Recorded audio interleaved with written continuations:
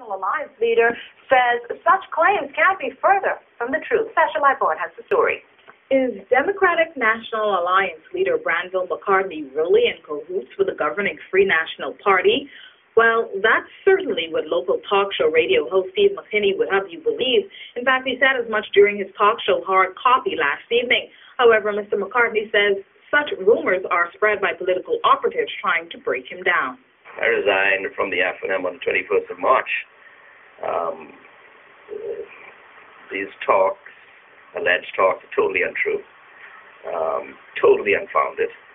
I've said on many, many occasions the DNA was started because we want a better way for this country, a better life for Bahamians. We want to invest in Bahamians. We saw that, and I particularly saw, being in the F&M, that we were not headed in that direction.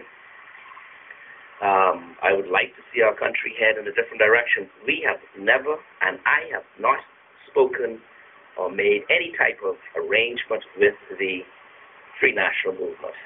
I've said publicly from the day we launch that we will not join the F&M or we will not join the PLP. We've been asked to do it by the PLP. We've had opportunities to do it, but that has not happened.